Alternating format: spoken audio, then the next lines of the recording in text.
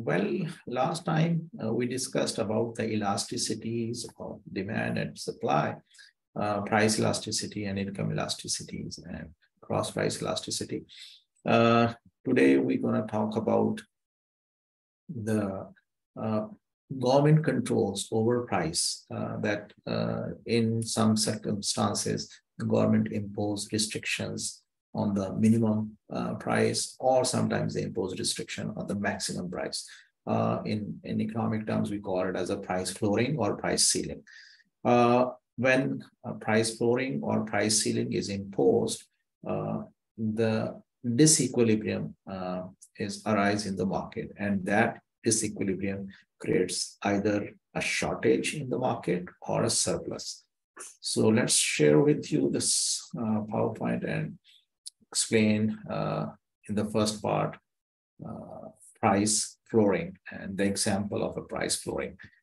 So the topic of today's discussion or video is price controls and market efficiency. So we will see that what inefficiencies are created when a government impose any type of restriction in the market. So is the market is the optimum outcome, or is the government restrictions play any positive role towards the society? So we see the disequilibrium prices. Voluntarily market transaction requires both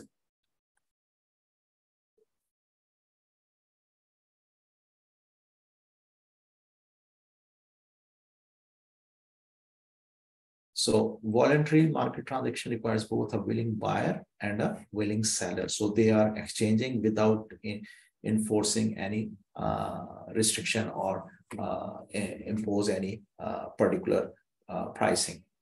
So if the quantity demanded is less than quantity supplied, the demand will determine the amount actually exchanged. So who is going to determine when there is a disequilibrium that how much quantity is actually exchanged? If the demand is less than quantity, so that the demand will determine the actual exchange.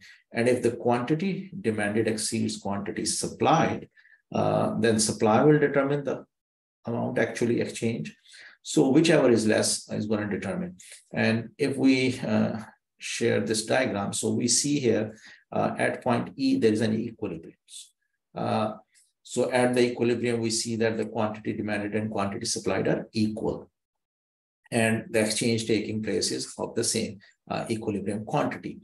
But if we set price other than P0, any price, so if it is higher than P0, if the price is higher than P0, then who is going to determine that how much quantity is it going to exchange? Because at the higher price, supply is more, but the demand is less. So the demand is going to decide that how much quantity is going to exchange. And if the price is set below point P0, then the quantity supplied is less than the quantity demanded. And in that case, the quantity supplied is going to determine the exchange. Now, the one idea which we discussed, that if we set a price, minimum price by the government, that's what we call it as a floor, price floor. So price floor is the minimum permissible that allow under the regulation set by the government that can be charged for a particular goods or a service. So if the equilibrium price is above the floor price, then it's not binding, but binding floor price leads to excess supply. So if the floor price is above the equilibrium, then it is binding. And in that case, what is going to happen? Because the price is set above the equilibrium at this price, more supply and less demand. And by this way, there is an excess supply is going to be created. So what is the real life example of excess supply or minimum price or price floor is our wages, minimum wages. So minimum wages is a example, is a very suitable example to explain the price flooring.